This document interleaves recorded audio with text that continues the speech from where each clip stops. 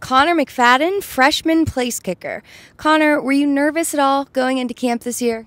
Yeah, it always comes with kicking. You're always a little nervous, but you have to be able to control those nerves to perform, right? So, yeah, I'm always a little nervous when I kick. All right, so let's just talk about it. You're kicking barefoot. Can you please just explain a little bit about that decision?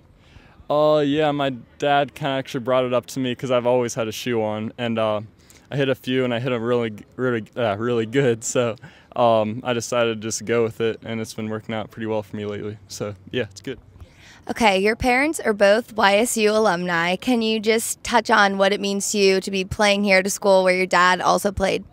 I like it. It's pretty cool to kick on the field that my dad was kicking on, and I think it's a pretty unique experience, and I'm really excited for it. So yeah, I like it.